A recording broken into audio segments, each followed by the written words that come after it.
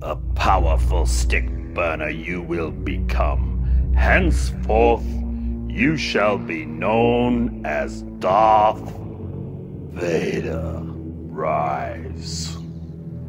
My 24 by 40 inch Lone Star Grillz offset smoker has finally arrived. And of course, I named him Vader because this pit is badass. And mine has the newly developed smoke collector added to it. So that should help avoid any hot spot over on the left-hand side near the stack. It might not look that big on camera, but I'm telling you, I had to rearrange all of my setup just to be able to get it in frame. And you can see it still doesn't even completely fit. I quickly want to thank the fellas from the Iowa Car Show for helping me out and getting this pit over to my studio. In the crate, this pit weighed 1,555 pounds. This pit can't be delivered on a straight truck with a drop gate, so you're gonna need a forklift or a heavy-duty tractor to get this pit out. This is the third pit that I've uncrated from Lone Star Grillz, and trust me, that crate is put together well. You're gonna need yourself a sawzall and some type of hammer or a good old crowbar. It honestly only took me about 20 minutes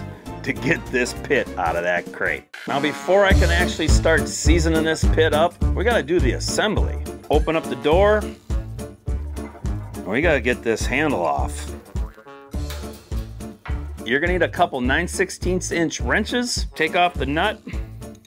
Stick her through the damper. I always have plenty of washers and lock washers around, so I'm gonna put them on here, and that hopefully will keep that handle tight. Get our washer on, lock washer, and let's spin on this nut. Get a wrench on the handle side and then just go ahead and spin her tight.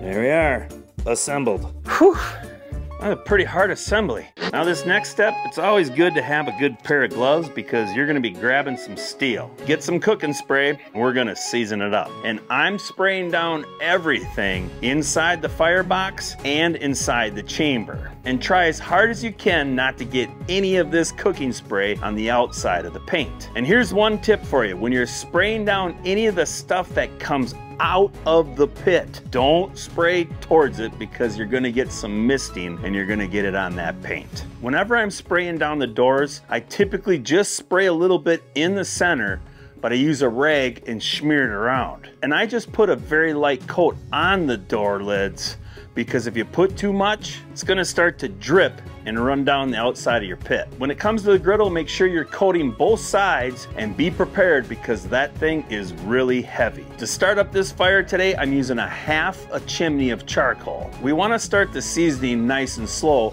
and we do not wanna exceed 250 degrees. Remember, you're curing this paint, so you want to keep those temperatures low. If not, you could start seeing that paint start to peel in the future. Before I get the charcoal in, let's take a look at this 1/2-inch firebox. The reason why I have a 1/2-inch firebox is because I live up in the frozen tundra. This steel is thick. The door, the flanges, they're only 1/4 inch, but this is 1/2-inch plate. And after cooking on russes and seeing how this fire management basket works, this is a must. It makes things so easy, and it keeps your fire nice and combined. We even have a grate in here so we can do some grilling. Now the chamber itself, that's still 1/4 inch steel. And after I got the tuning plate sprayed down, we started the first one about a 1/2 inch away from the firebox, then doubled it to 1 inch, then 2 inches on the third one, and then 4 inches finally on the last tuning plate. That's how Russ has his setup, and it's working good for him, so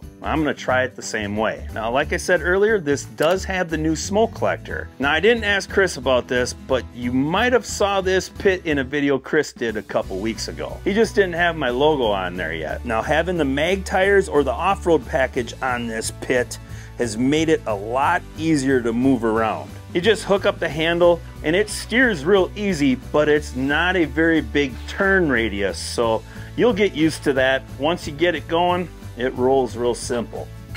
I also have the standard grate, and this is pretty easy to put up. You do have to turn your tire, pull it up a little with the pressure, and then that bracket will hold it right up. And I also have the ball valve put on here because it just makes cleanup a lot easier. And the bottom shelf works great for throwing some splits underneath there, or bag of charcoal, or whatever you want.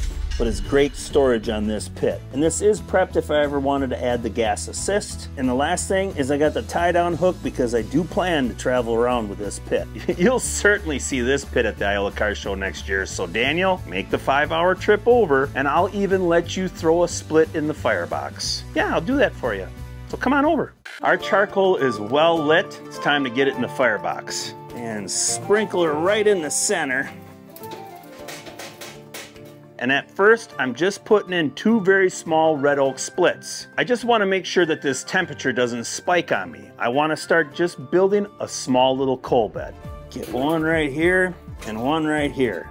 And we're also going to leave all the doors open on it right now until we start actually building a fire in that firebox. Now I had to turn on my exhaust because you can see we're already starting to develop a little bit of smoke. But before I close up this pit, I want to make sure that those splits are fully ignited. One really nice feature having this fire management basket is that you can put a few splits off to the side just to heat up. You don't have to worry about your fire falling over and igniting them. I'm happy the way these splits are burning. We can go ahead and close up the door. And I'll open up the damper all the way. Now that I closed up the door, you can see all the smoke is starting to push through the chamber. So we'll close up the lid. Obviously, I'm not burning very clean yet, but that's okay because we're still just building a fire. With that firebox being a 1/2 inch and the chamber being a 1/4 inch, it might take a while to get around that 230, 240 degrees. It's been about a 1/2 hour. We're running right around 135 degrees. I'm gonna throw in 2 more of those smaller splits. Open up our door, and we're just gonna take these 2 and get them in there right away.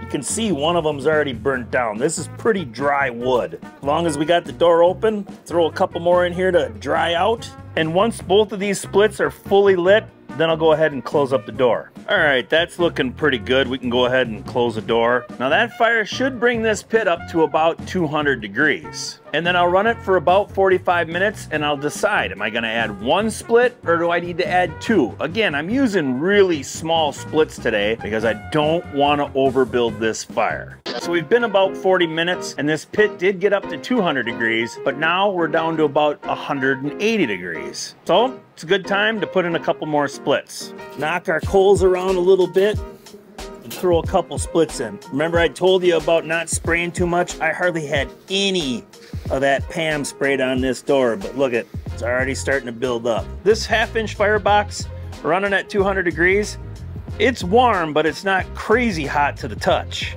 At this time of year, there's absolutely nothing better than sitting and watching a fire. Those splits are lit. Let's close up the door and I'll keep doing the same thing. I'll just watch this temperature. For this first 3 to 4 hours, I don't want to really go over 220 degrees. So this is a perfect time to pour yourself a beer and watch some temps. I've been running Vader for 5 hours now, and I started out and held it right around 200, 210 degrees for a couple hours. And while that 1/2 inch firebox started to come up to temp, then it was really easy to hold it right around 230 up to 240 degrees. And I'm very impressed how well that 1/2 inch firebox contains that heat. So it really helped to use smaller splits to help cure that paint. And for the whole 5 hours, I could smell that paint cure. And don't be surprised one bit that you continue to smell that in the next couple cooks. For this last hour, I'm gonna push it up and ride right around that 250 degrees. And just remember, do this slow and at a low temp. Because if you do it right, that paint's gonna last a very long time. And one thing you should know, when you spray the lid and it's starting to kind of adhere, you might have to kind of give it a little pop to open it up. That's just the cooking oil starting to bake on and kind of developing a seal. And same with the firebox, because I sprayed it, you kind of got to give it a little tug. This little fire, we were able to hold this pit at 225 degrees. I'm starting to hear a little snap, crackle, and pop. These sticks are lit. And now let's just take a look at our griddle.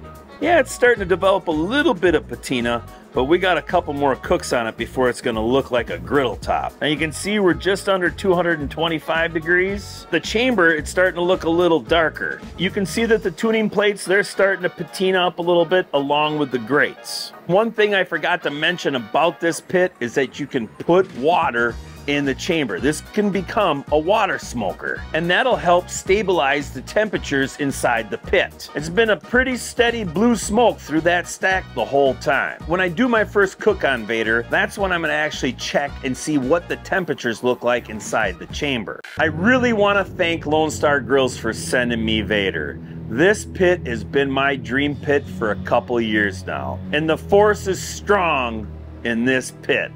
Trust me, if you're even remotely thinking about getting an offset, make sure you check out LoneStarGrills.com. If you're like me and you got bad shoulders, don't even hesitate for a minute. Add that counterweight because this lid is super light. I have the pellet grill, and this thing is bigger than the pellet grill, but it feels lighter when you're opening it up. The great thing about curing paint is Kegerator gets a little bit of workout because he ain't cooking any food. Well, that's all I got. Roll the nation.